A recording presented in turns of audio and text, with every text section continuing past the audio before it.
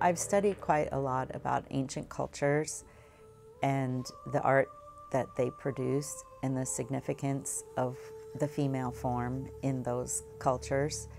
And it's a very powerful way to interpret the fact that they honored the sacredness of the feminine.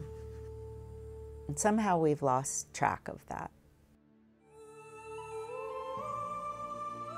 My personal interest in continuing to create the feminine in my work is to create almost an inner balance of my own feminine archetypal energy, to work on the softness and the compassion and working from my heart, seeing the world from my heart.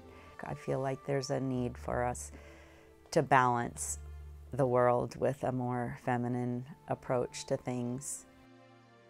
I come from a lineage of Irish ancestors, and I think tracing them back to the 1400s in Ireland, that they were definitely some sculptors back there, and a society that honored the goddess and the feminine divine, and also had sacred sites and stone carvings. And I feel like my work is a part of that, continuing the legacy of craftsmanship, of art, and making work that has a spiritual significance to the society.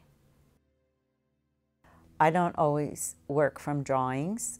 Most of the time I work with a piece of clay, and the female form emerges from my heart and subconscious mind.